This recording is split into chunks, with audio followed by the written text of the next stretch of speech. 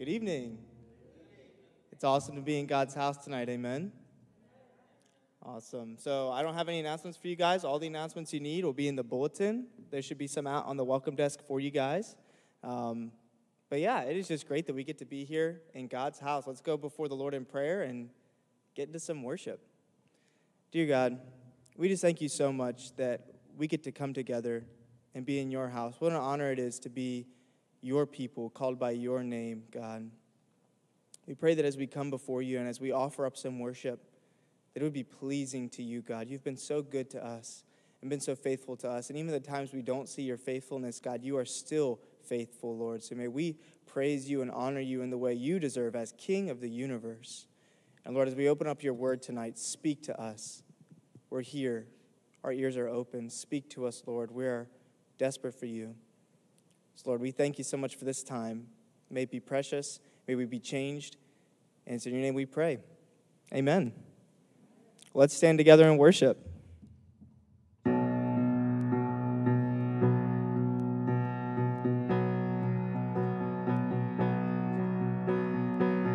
Strength will rise as we wait upon the Lord. Wait upon the Lord. We will wait upon the Lord. Strength will rise as we wait upon the Lord. Wait upon the Lord. We will wait upon the Lord our God. You reign forever. Our hope, our strong deliverer.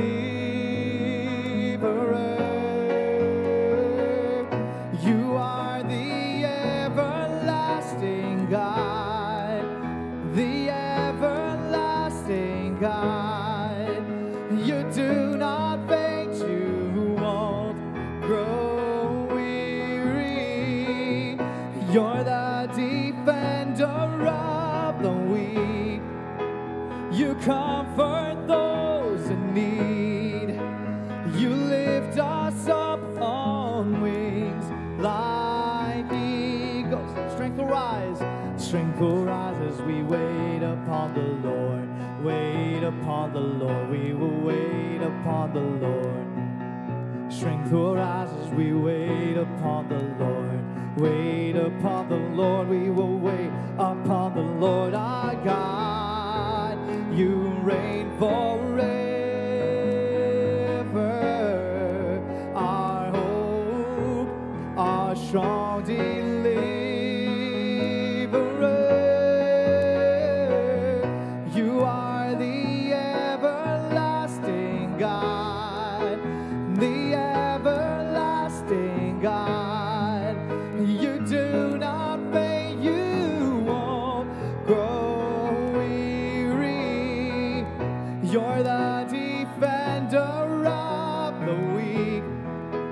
You comfort those in need. You lift us up on wings like you are the everlasting. You are the everlasting God, the everlasting God. You do not faint, you won't grow weary. You're the defender of the weak. You comfort those in need. You lift us up on wings like eagles.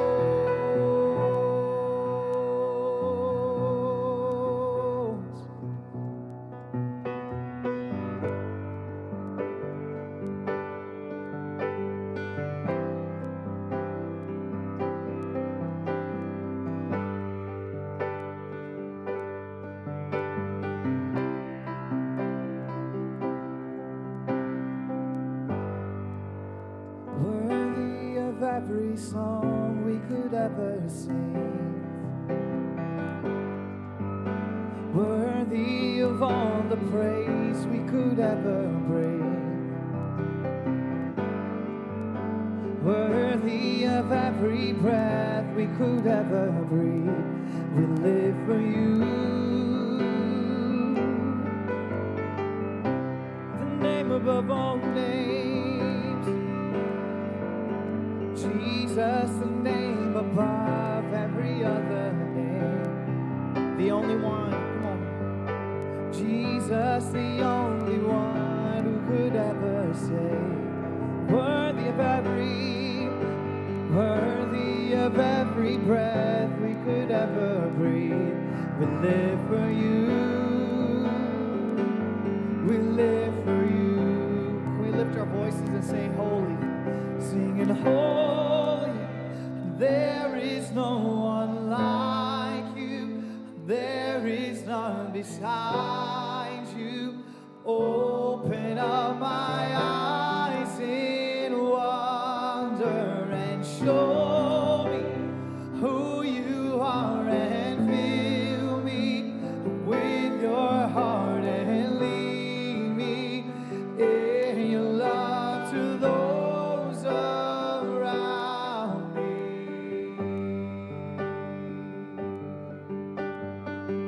Oh, you're so worthy, worthy is the Lamb,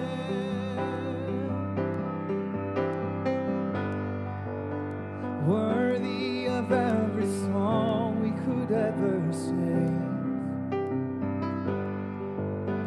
Worthy of all the praise we could ever bring. Lord, you're so worthy. You're worthy of every breath we could ever breathe. We live for you. Can we sing the name above all names? Jesus, the name above. That's right. Oh, Jesus, the only one.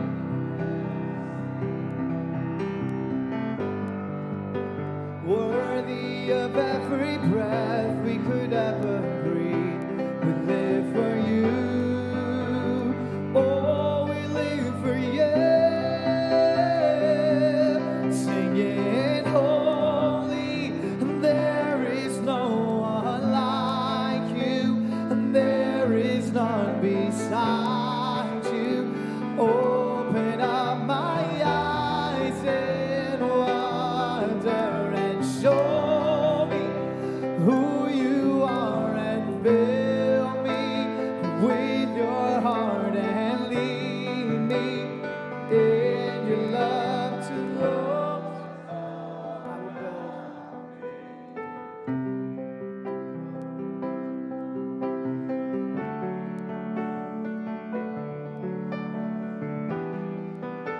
Oh, I trust in you, Jesus.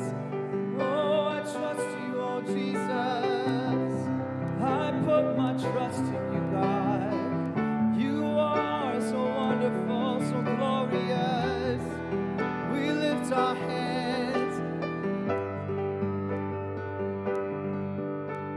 and I will build my life upon your love.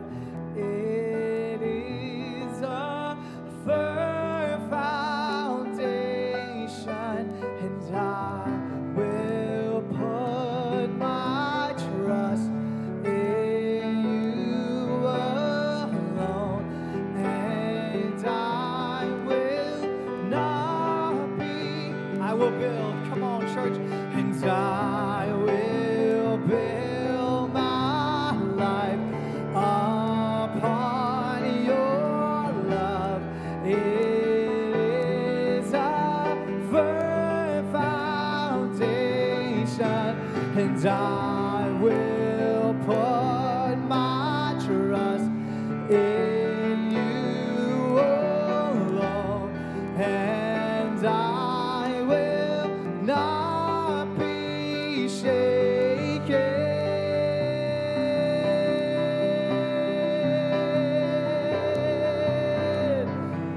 Oh, singing holy, and there is no one like you, and there is none beside you.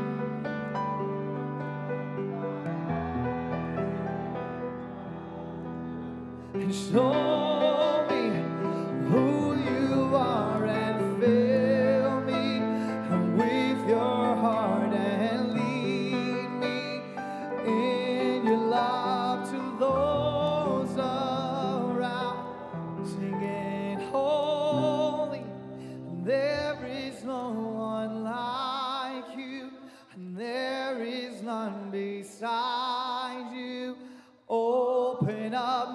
eyes in wonder and show me who you are and fill me with your heart and lead me in your love to those around me. And I will build my life upon your love. It is of, and I will put my trust in you alone, and I will not be shaken, and I will build my life upon your love. It is a firm foundation, and I will put my trust in you alone, and I will.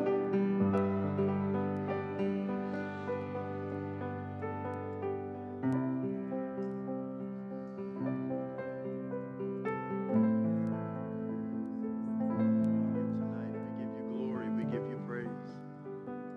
We thank you, God, for being able to sing a song like this, God.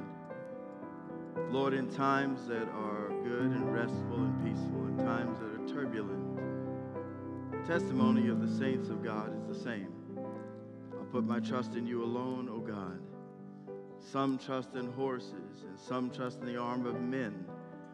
But God, our trust tonight is in the Lord Jesus Christ. And God, we thank you for that tonight, that, Lord, it's not just the words of a song. Lord, your scripture declares that you are the firm foundation. Other foundation can no man lay than that which is laid, which is Jesus Christ. So, God, we thank you for that. We thank you for the confidence that we can have in you, God. We thank you that, Lord, you are consistent. You are perpetually consistent. So, God, we come to you tonight with a sense of security. Our security is not in ourselves. It's not in our abilities. Our security is in the person of the Lord Jesus Christ. And God, we thank you so much for that tonight. Thank you so much for that tonight. And God, we give you praise. God, we give you praise tonight, God. Give ear as we turn our hearts to you, Lord God. Encourage your children tonight. Father, we pray tonight, Lord, with Noemi and her family, Noemi and Ed and the family. As, Lord, just last night, Noemi's father took residence with Jesus. Tonight, we ask you to strengthen them, oh God, as, Lord, they're on their way back from New Jersey to simply turn around and go back there again in a few days. God, strengthen them. And Lord, as they celebrate his life, and as they look forward, oh God, to gathering with family and friends in the days to come, God, may their memories be sweet, and may their celebration, God, honor this gentleman, God, who has made such an impact. Tonight, God, we pray for Betty Dommel. And Lord, Betty is in need of the strength of Almighty God. So we ask you, God, to help her and strengthen her, God, in every way. Lord, where there are challenges physically, God, would you be her portion tonight? Would you be her strength? And God, would you remind her, oh God, of how much you love her. Lord, she's walked with you for years. And tonight, God, may there be a fresh reminder to Betty of how much Jesus loves her. God, there are so many who need prayer tonight, God. Mary needs our prayers, and so many, oh God. So tonight, would you just send your word? And God, as we pray, Lord, week after week, we ask you, oh God, to touch those who have walked far from you. Lord, those who have strayed, those who, in the words of Scripture, once tasted of the heavenly gift, but who walked away. God, tonight, rescue them, we pray. Lord, bring them back to you. Remind them, even in the hours in which we pray, remind them of the goodness of God. Remind them of what it was like to feel your presence and to walk with you. And Father, we pray for their restoration tonight. And God, that their relationship with you would be better than it ever has been. God, minister. Lord, throughout this building tonight, as we honor the name of Jesus, Lord, be glorified in all that is said, in all that is done. So, God, we give you thanks. We give you thanks again. And we commend all of this to you, Lord, tonight. In Jesus' name. In Jesus' name. Hallelujah. Hallelujah, God. Thank you, God. In keeping with the theme of this last song, would you sing this with me? I think it'll be in the same key. There is none like you.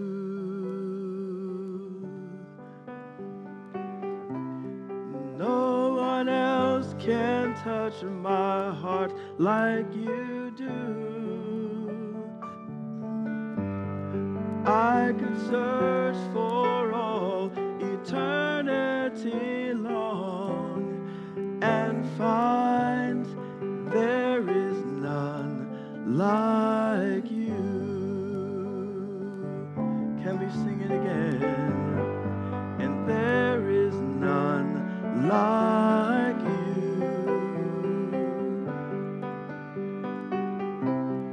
No one else can touch my heart like you do.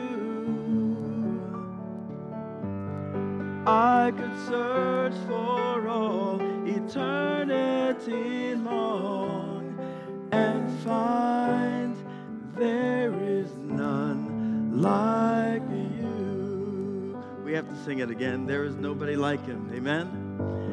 And there is none like you. No one else can touch my heart like you do.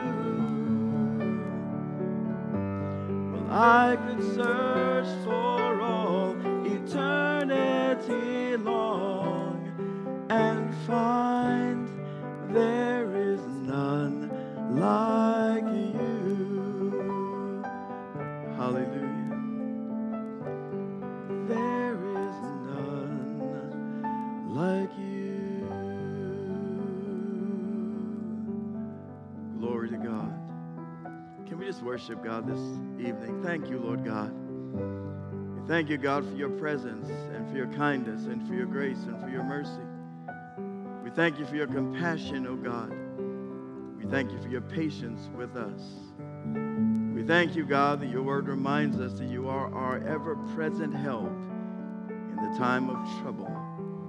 We thank you, God, that the testimonies of your word are true. They're true, God. And they remind us of the mercies of the Lord that are new every single morning. Father, we're the recipients of this abundance of this grace, oh God, that helps us to call you Father tonight, helps us to call you Savior, helps us to call you friend. And God, we thank you for that tonight. So God, we honor you. We honor you, we worship you, we praise you, oh God. And we give glory unto your name alone. Hallelujah, God. Hallelujah, God. Would you sing it again one last time? There is none like you.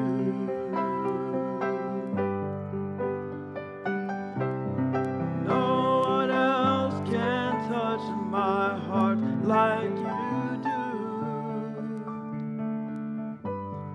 I could search for all eternity long and find there is none like you. I could search for all eternity long, and I could search for all eternity long and find there is none like you.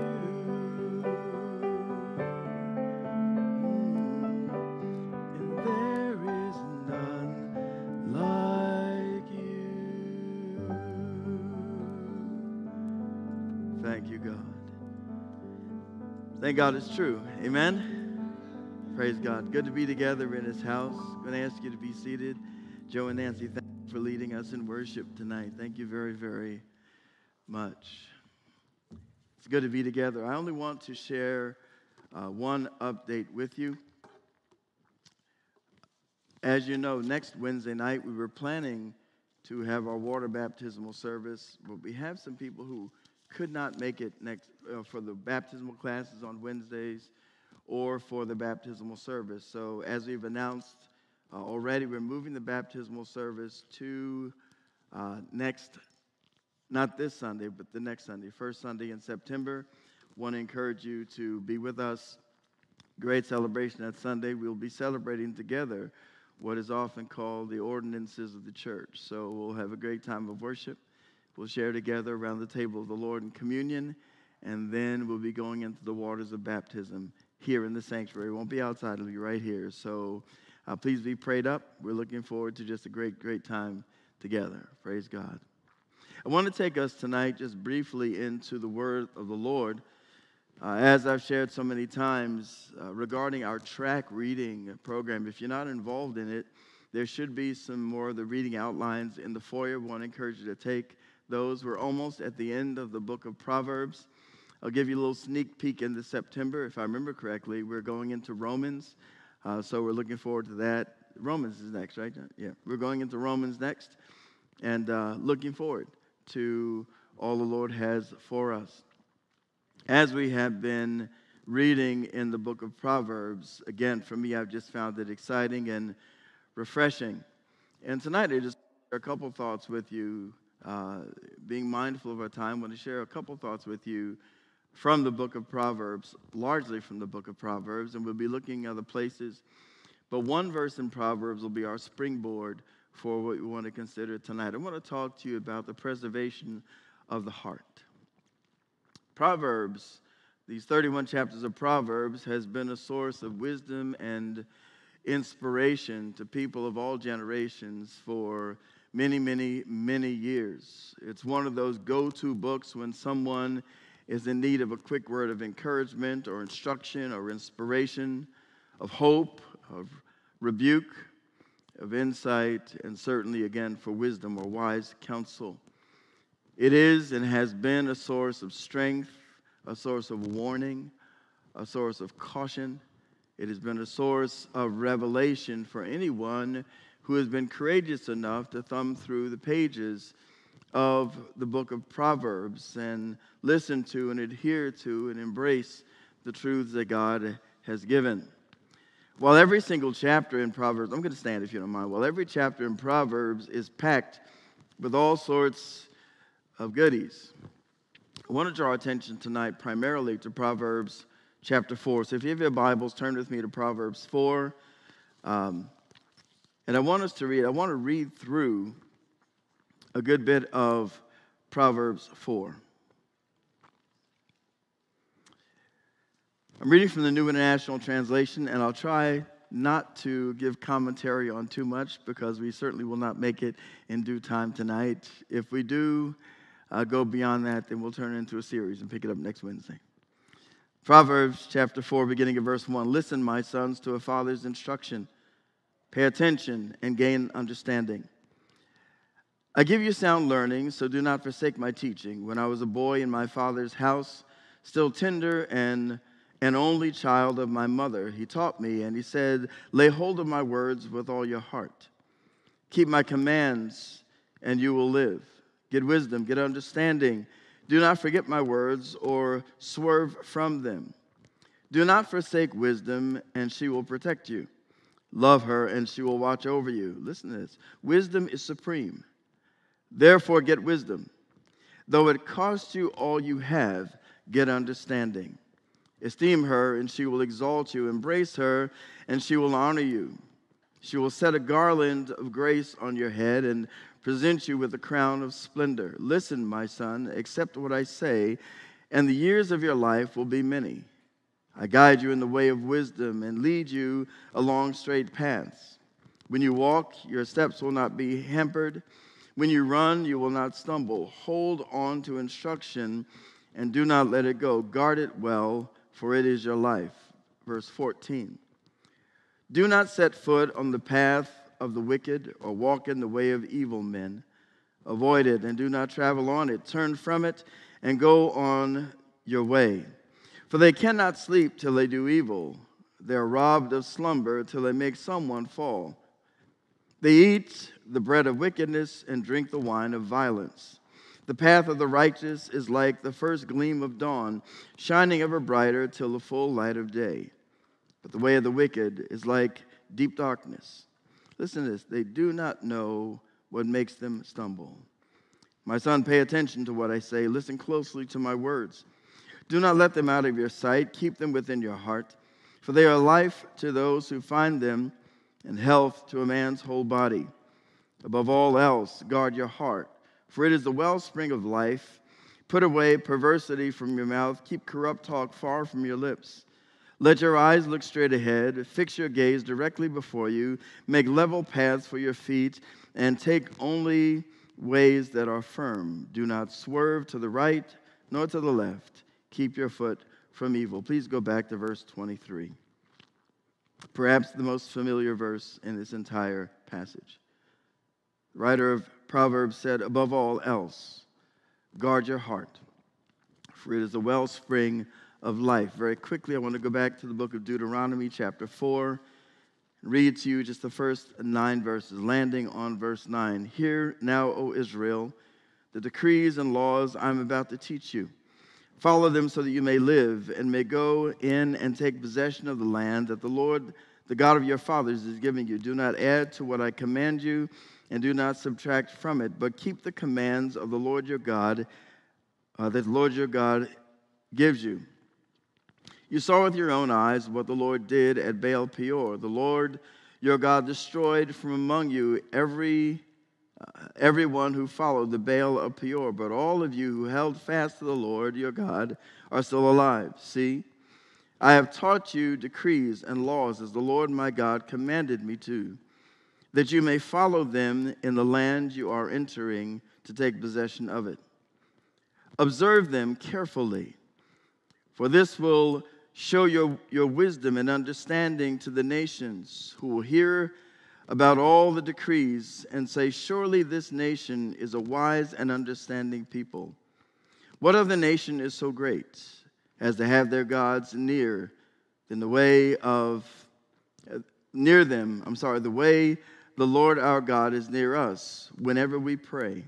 And what other nation is so great as to have such righteous decrees and laws as this body of law I am setting before you? Verse 9, only be careful and watch yourselves closely so that you do not forget the things your eyes have seen or let them slip from your heart as long as you live. Teach them to your children and to their children after them. For the sake of time, I'll not read the next passage, but if you're taking notes, jot down Deuteronomy chapter 10, verses 12 and 13. And once again, the Lord talks about loving and serving God with all of our heart. Again, in these few moments, I want to talk about the preservation of the heart. Someone defined the heart, or the way it's used in Scripture, as such. Heart is used in Scripture as the most comprehensive term for the authentic person. It is the part of our being where we desire, where we deliberate, where we decide.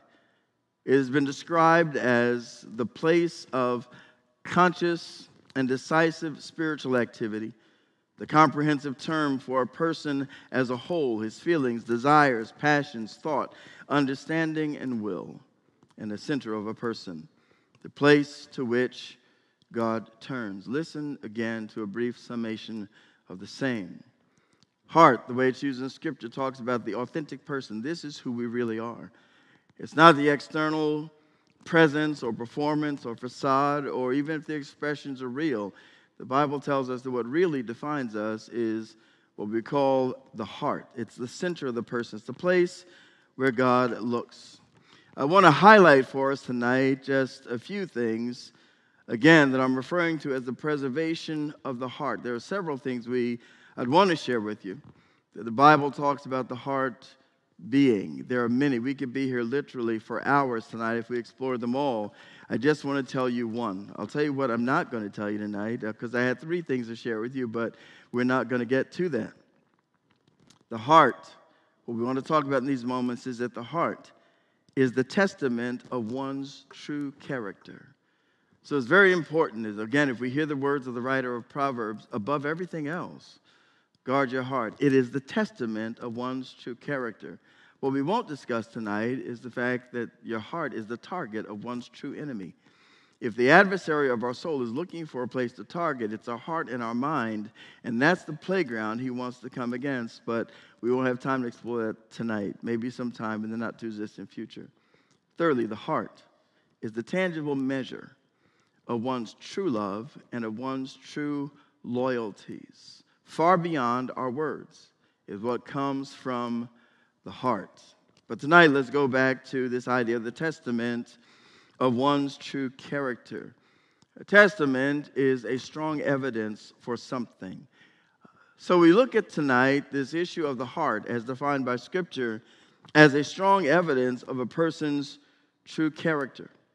The Bible has a great deal to say about the heart. Let me give you a few things. Jesus said, "For out of the overflow or the abundance of the heart, the mouth speaks." When I hear somebody just lacerate somebody with their tongue and say, "Oh, I didn't mean it," good chance they did. Jesus said it's from the abundance of one's heart that the mouth speaks, whether it's words of kindness or words of corruption.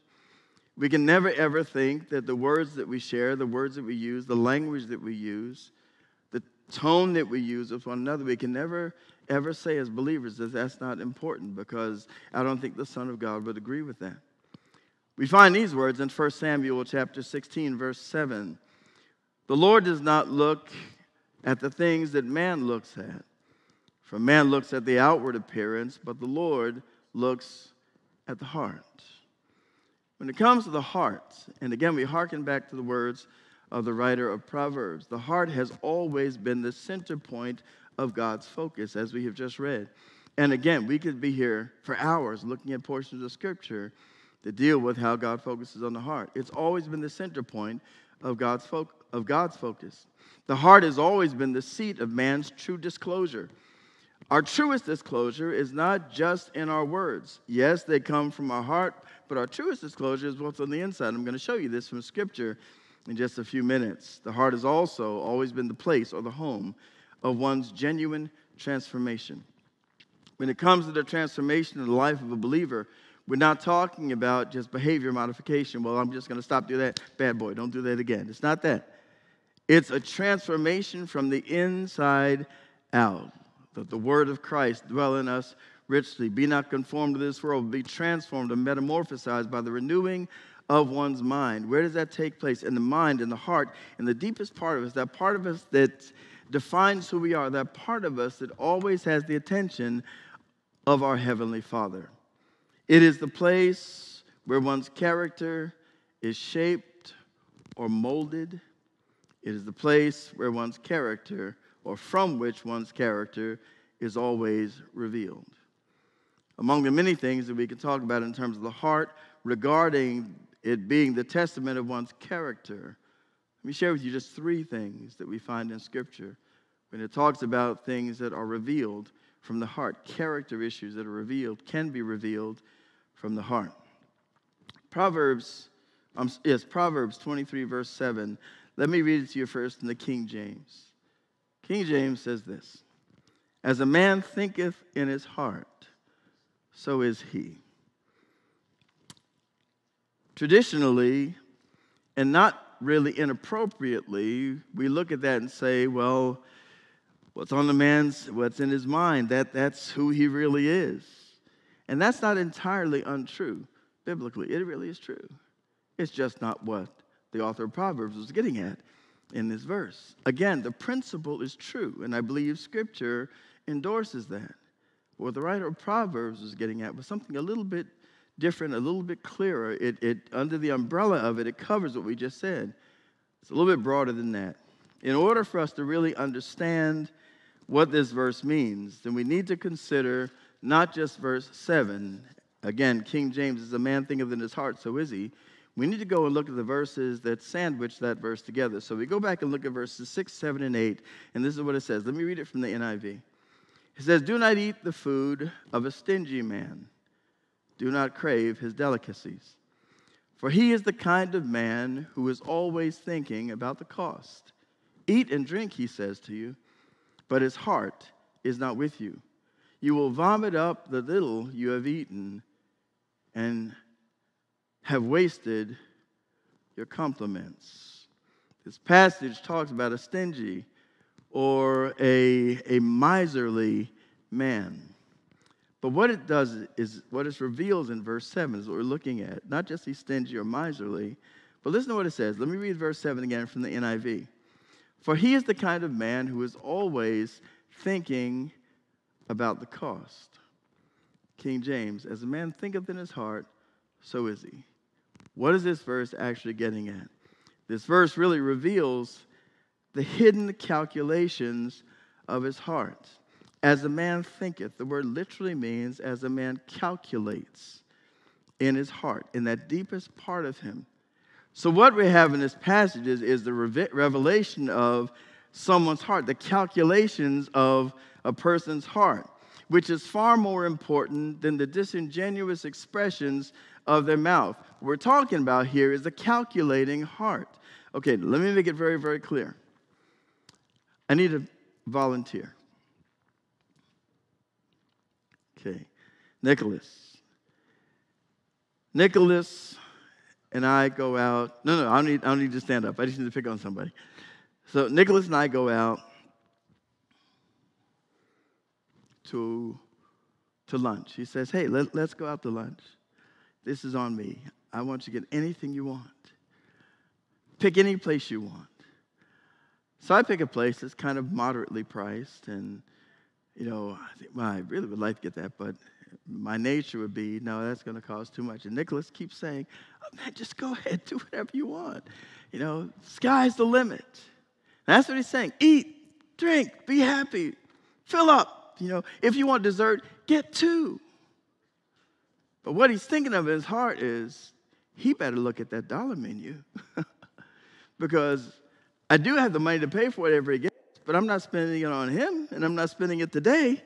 I've got flowers to buy for Anna. And at the same time he's thinking that, it's like, come on, Pastor, you have to have the largest steak they have here. Eats. But his heart is not with me. And the Bible tells, not figuratively, I'm not going to go in the parking lot and throw up, but figuratively speaking, you will vomit that which was there, and you will have wasted your compliments. Because what he said to me was disingenuous. Eat all you want, do all you want. But as he thinketh in his heart, so is he. In his heart, he is stingy, he is miserly, and he does not want. Somebody said of my grandfather, he could squeeze the buffalo off a nickel. I mean, and that's tight. So Nicholas is out there, he's telling me whatever I want. He's got a nickel in his pocket. All of a sudden you hear that buffalo go, because, this is the picture. This literally is the picture he's talking about. So he's talking about the person who says one thing, but in their heart, their calculations is entirely different than what they're saying. And that's what he talks about. So the Bible talks about the capability of a person in their heart being very calculating, says all the right things, smiles, but none of it is really true. That's one of the things that can happen in the heart, according to the writer of the Proverbs. The second thing we look at in terms of the heart is the deceptive heart. I'll get to the good news in a moment. The deceptive heart, the Bible talks about that. Psalm 55, verses 20 and 21. My companion attacks his friends. He violates his covenant. King James puts it this way when it talks about my companion, that he puts forth his hand against his friends. He violates his covenant or his alliances. His speech is smooth as butter, yet war is in his heart. His words are more soothing than oil, yet they are drawn swords. He's talking about the capability here of one whose words are smooth as butter, but in their heart there's war. And using the words of Scripture, in the heart there is deception, there is fraud, there is misrepresentation, there is betrayal. This is what the Scriptures taught me. Breaks covenants and is war in the words. Now, does this ever happen? Let me give you 3 examples, and I'll just tell you what they are because you're familiar with all of them. This is what we see in the case of Jacob and Esau. There was deception. Words said one thing to his dying father, but his heart said something very different. Words said one thing to his brother, but his heart said something very, very different. And he had his mother as his compatriot in all of this. That was something deceptive. There was a deceptive heart. In the case of Samson and Delilah, oh, I love your hair. Well, what can I do? How can I make you weak? Well, if you do this, it'll happen. And, oh, Samson, you lied to me. Okay, well, this is what you really do. And you know the count. And finally, he just flirted with the anointing that he had. Didn't take it as seriously or make it as precious as he should have. And he told the secret to this person who was deceiving him the entire time. I don't care how much she batted her eyes at him. She was telling him, I want to hurt you. I want to take your strength. This was a deceptive heart. We look at the case of King David and his relationship with Uriah. Bathsheba was pregnant. It was Uriah's wife. Bring him home from the field so he can sleep with his wife, and hopefully she'll get pregnant, and we can play it off as it's his. You know the rest of the account. Uriah slept outside the gate. He said, I can't do that when my men are out in the field in war. So he got him drunk the next night, and he still wouldn't do it, so he killed him. Deceptive heart. This is what the Scripture talks about. But let me give you the good news, and I'm going to do this very quickly. Let me give you the good news. The Bible doesn't just talk about a calculating heart, and there are many more than these 3. It doesn't just talk about a deceptive heart. And why do I tell you those negative sides? Because any human being has the capability of succumbing to those things. Any one of us can be calculating. Our words are going a mile a minute, but inside we're thinking something entirely different. And according to the writer of Proverbs, while my words are saying the right thing, my heart is not really with you. We must guard our hearts so that we as believers don't find ourselves falling prey to being calculating in our hearts, saying things a mile a minute, but we know we don't mean it. We have the capability of being deceptive in our hearts. But the third thing I would give you tonight, the Bible talks about the heart that follows hard after God. Let me give you a few references for this. Psalm 7. And I want us to look at David. David had a great deal to say about the heart. And even though he was one who made his share of mistakes, David knew how to worship. David knew how to repent. David says this in Psalm 7, verse 10. He said, my shield is God Most High, who saves the upright in heart. Psalm 57, verse 7, he said, my heart is steadfast, O God. My heart is steadfast. King James says this, my heart is fixed. And that's a good translation of this word. The word steadfast, it means fixed or established or is made firm. I'm not wishy-washy in my walk with God. I've made up my mind. My heart is steadfast. And in case God didn't hear him the first time, he repeats again, my heart is steadfast, oh God. There's a chorus we used to sing years ago. It says, my mind's made up. My heart is fixed. I'm going with Jesus all the way. That principle was taken directly from this passage in the Word of God. He says, my heart is fixed. It's fixed. It's locked in.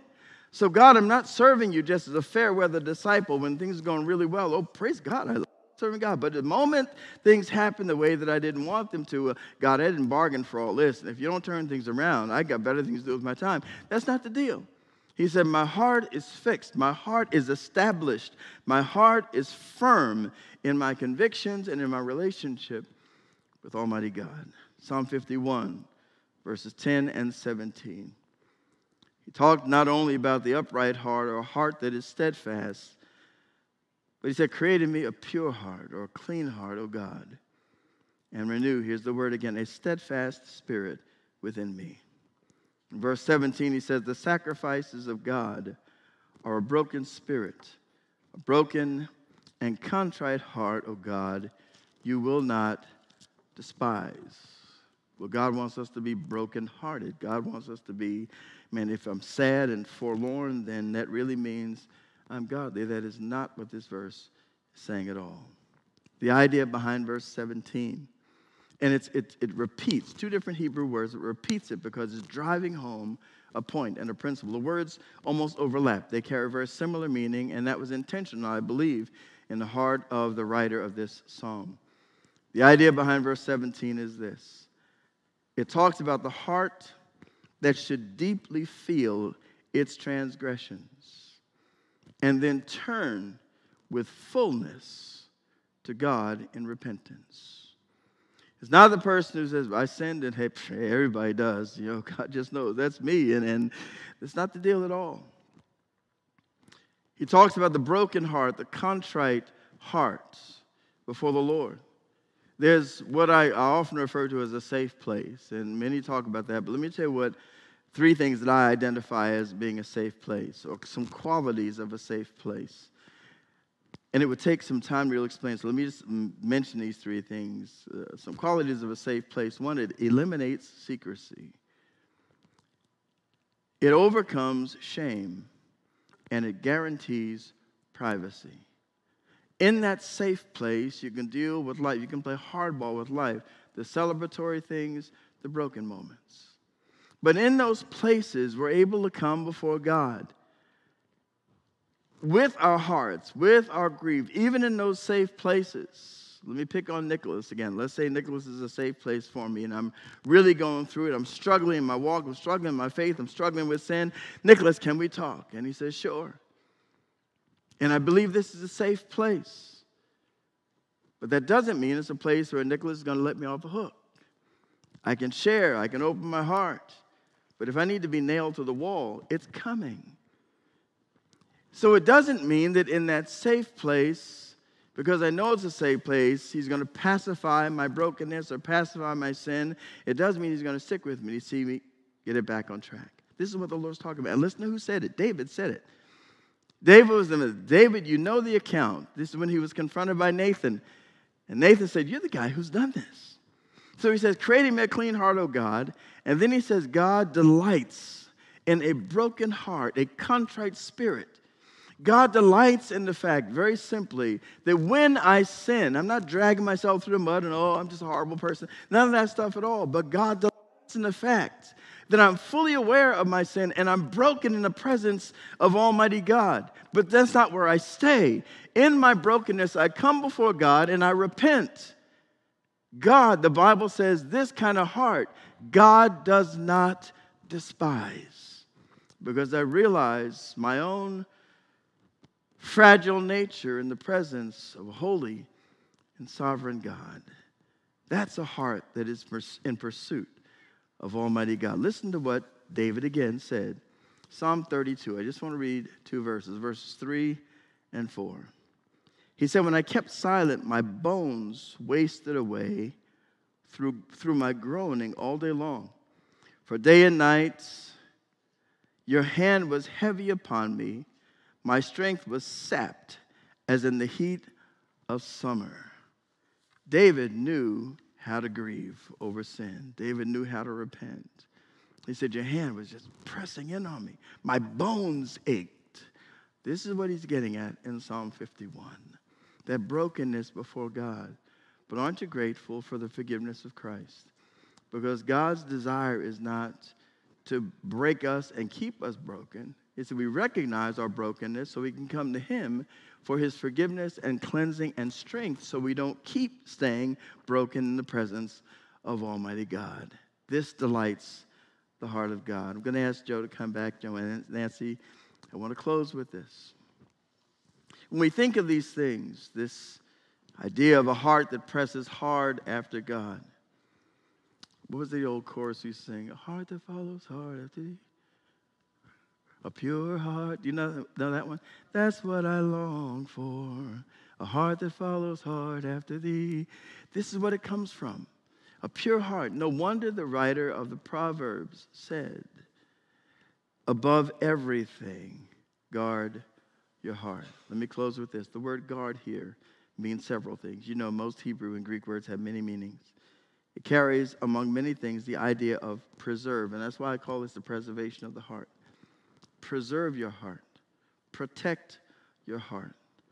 Observe your heart. Keep your heart. If the heart, the language of Scripture is that the heart is at the seat of who we are and what identifies us as who we are.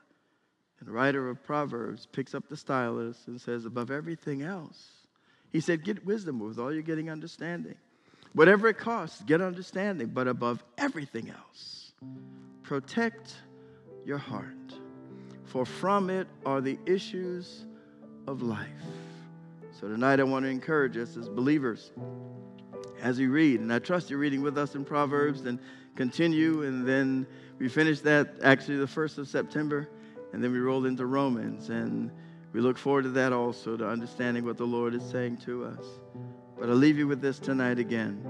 Above everything else, protect your heart. For that's the place that issues life, your life, the life of the Lord, transmitting through you and through me. Guard your heart.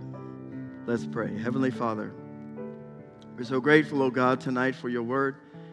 Grateful for your presence, oh God. Grateful for the instructions.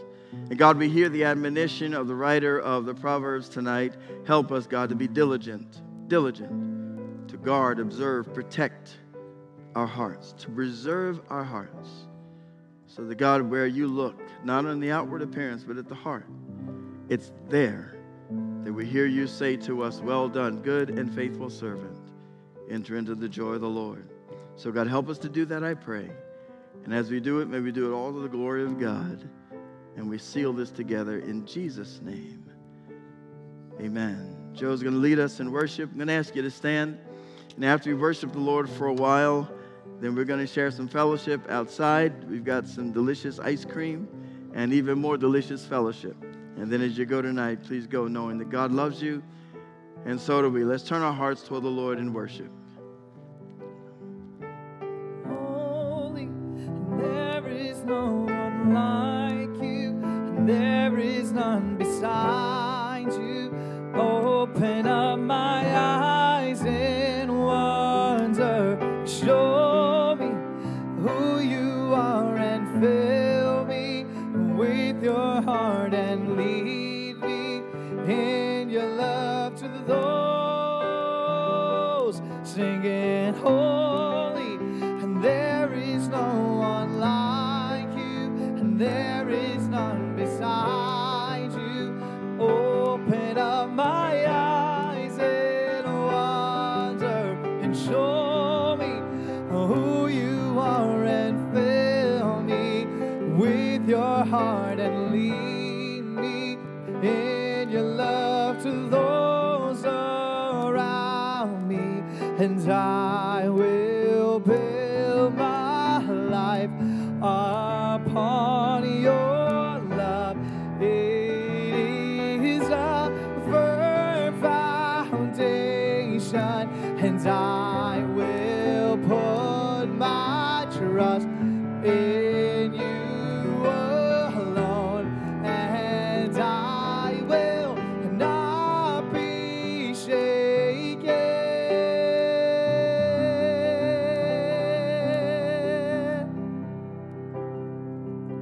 You're singing holy, there is no one like you, and there is none beside you. Open up my eyes in wonder and show me who you are and fill me with your heart and lead me in your love to those around me. Oh, thank you, Jesus. Lord, we praise you. We thank you for this wonderful, beautiful service. We stand in awe of you, O Holy One. We thank you, Lord God, that we could gather together. Now, as we go about the rest of this evening,